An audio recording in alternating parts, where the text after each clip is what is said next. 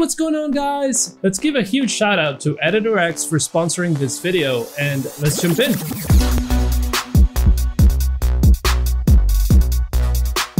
In this lesson, we're gonna build out our features section, and we're gonna do that using the power of grids and layouters. Layouters are pretty cool. Let me show you. If we go to our quick add panel under layout tools, we see a category of layout where we can choose from a predefined template. For example, we can use this one, which has a 3 layout grid. You can see here, it added a new section for us, and it's similar to our design in Figma. So all we really need to do is start customizing it. We see the layers has a container for the title, a stack for the summary, and even a button. Why don't we go ahead and add in our own button that we have in our design library. So right under design libraries, if you remember, we had added a simple button for us to repurpose. Let's go ahead and change this to movies and games and expand it just a little bit so that it fits well. In our text, we want to simply change this to Stream VR Network, which is just a subtitle. We can customize the text also using the little editing pop-up. For example, here I'd like to change this to a heading 3 or maybe a heading 2 so that it really pops. And don't worry about the sizing yet. Let's add in some character spacing. What we want to do is, because this is part of a stack, we can play around with the size. Let's make sure this is 100% width, and also the actual stack itself, we can make it at 75%. Notice how that one is a little bit bigger than the summary. So let's do the same thing here.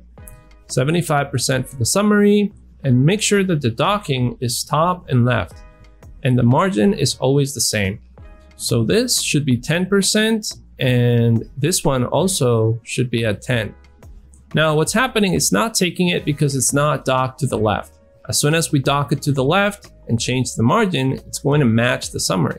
For a summary, let's clean this up a little bit. Let's change the paragraph to 1. It's a little bit bigger, which I like, and let's remove this excess. Okay, this looks good. Now for the image on the right, we can browse our library. We're looking for a portrait photo so that it matches nice in our design. Yeah, this one looks pretty good. There we go. So if we preview this, yeah, this is looking good. And I think the only thing we need to change is the margin in that features title.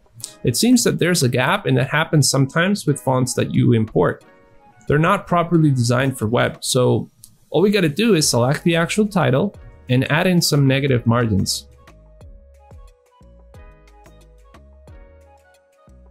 Let's just add 5 more. Yep, okay. That's much better.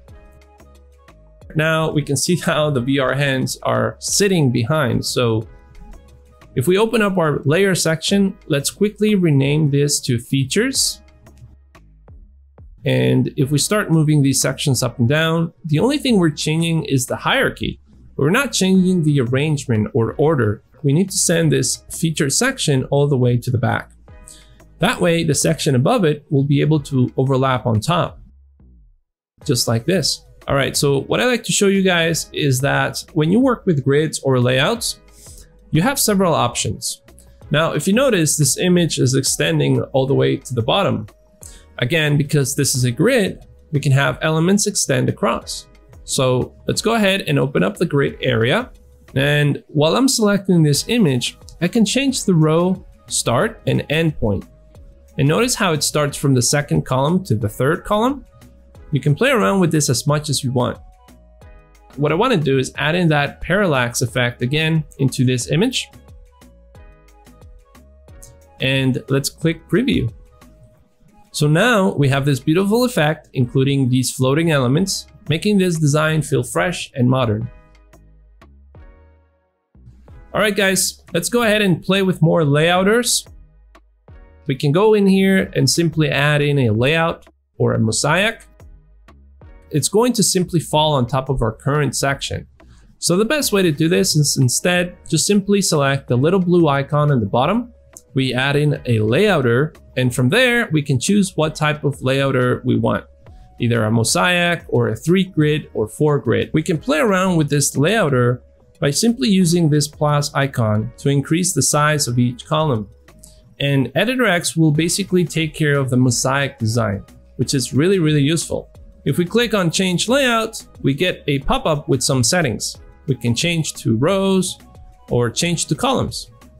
You can always change the sizing using this little plus and minus icons on each individual block. Every block behaves like its own container. So you can see here, we can apply a grid if you think it makes sense in your design.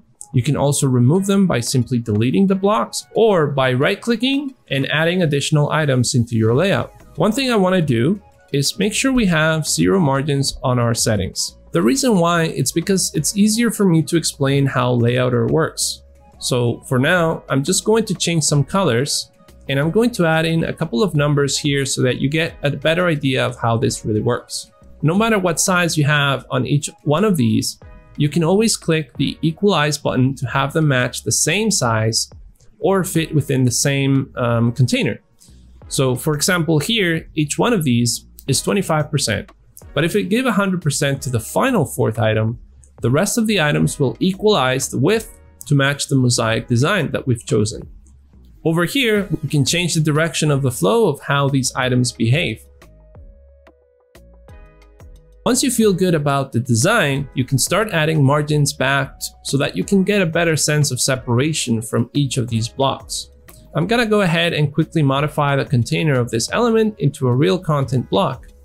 Okay, so for example here, I'm going to change to our real title. I'm going to go ahead and add in an icon.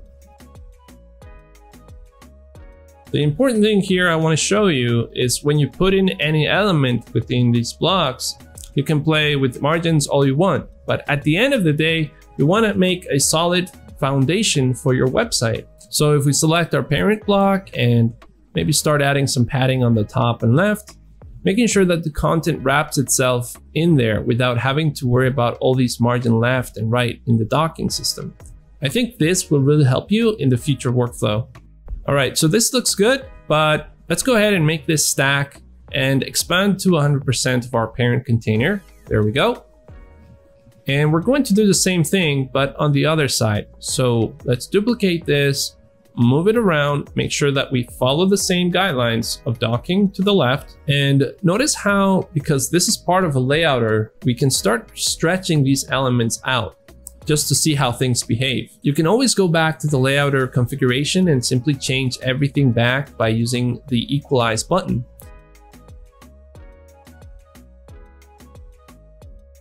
So let's add some padding in that 3rd block. So we can do that individually or by hitting this little lock icon. It'll apply whatever value you put in there to all different sides. I'm gonna swap out the icon. And this is what I love about stacks, is that you can just drag any element, move it around at different hierarchy, and it just snaps into place. This is gonna make your life so much easier. Make sure that you add in the correct margin values so that it gives that nice spacing. And then for the middle, I think let's just go ahead and add in an image for now. For this lesson, I want to focus on the testimonial. I'm thinking here, this is a New York Times little quote. So I'm going to export this logo. Let's give this section a minimum height of 600 and change this back to white so that our text and logo pops real well. I think what we can do here is add a nice quote shape, and we can browse through the library that Editor X provides. We can just simply search for something like quote. And if we don't find anything, you can filter by vector art, which gives us a little bit more variation. All right, so this first one seems like a good fit for our design, and it even has this little grungy style into it. Let's change the color to our primary. Now we can scale this to a fixed or fluid value. Make sure we center this in our container. So position it docked entirely in the middle. We have no margins and we can start adding contents. So here, we're going to add our first quote.